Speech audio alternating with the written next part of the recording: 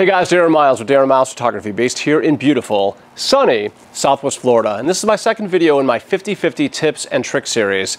And what do I mean by that? Well, it means that 50% of the people may have actually already heard this before and might have known about this, but the other 50% probably haven't. And those folks are likely newbies. And today's tip is shooting wide open ruining your images? Now, if you're curious to understand what I mean by that, stick around and I'll explain.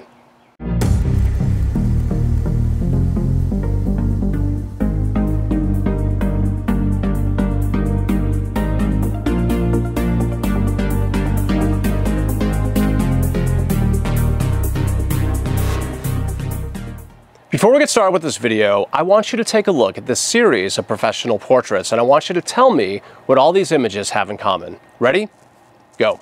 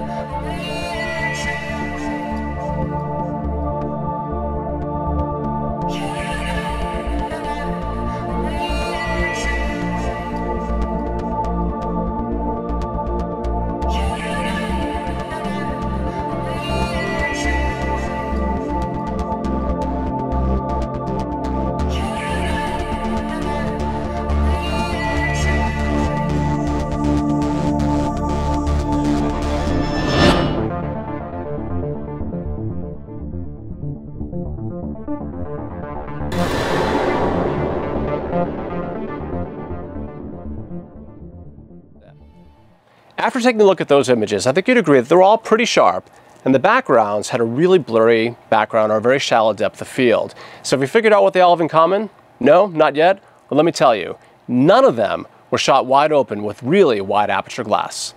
When I first got into photography, I was obsessed with blurry backgrounds, and the best way to achieve a blurry background was buying the widest aperture lens that I could afford. That typically meant f1.4 for a prime or f2.8 for a zoom. I went crazy trying to find the widest aperture lenses that I could find.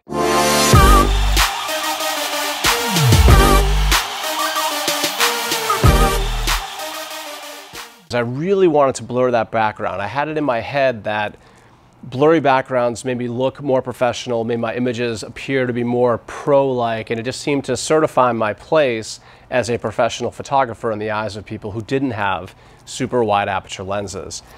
But over time, I kind of learned a couple of things. First and foremost, this right here, this is the Sigma 85mm f1.4 Art series lens. This is a phenomenal wide aperture lens. And people who buy these things, you'll often hear them say things like this. You buy an f1.4 lens to shoot it at f1.4. That may be true. Maybe you do that. Or number two, I only shoot wide open. I hear that all the time as well. And that's fine. There's nothing wrong with shooting wide open. But what I discovered is that if you, for example, utilize single point autofocus, where you set this up, you press the focus button or the shutter button if you have it attached to the focus. I separate, I use the back button for back button AF. When you do a single point AF, you focus, typically you're focusing on the person's eye, the eye that's closest to the camera, typically, but not always. That's usually what you do. And you're there. But you can imagine at f1.4, the three-dimensional space of what's in focus is about this wide, okay? And as you take that, get set and get that focal plane or that focal point set, you might have a tendency to do this or this when you're taking the picture without even realizing it. And what does that mean? Well, it means that that second that you focused on that picture, maybe you focused on their eye, but as you move forward or move backward, maybe the picture ended up focusing on their ear, or maybe it was on their nose, or maybe it was at a point just in front of their faces. End result was a blurry image. Now, to partially offset that, one of the things you can do is shift to continuous autofocus and keep your hand on the focal button, in my case, back button autofocus, the entire time while I'm taking the picture. That certainly reduces things, but lenses like the Sigma will tend to jackhammer a little bit. And if I take a series of shots, one might be perfect, the next might be a little bit off, the one after that might be a little bit off, whatever. The other thing that you might keep in mind is that your subject might move too, because they might be a little bit nervous and they might be doing this while they're waiting for you to take the picture, because not every client that you work with or every subject that you work with is going to be a professional who's used to getting their picture taken. That's point number one.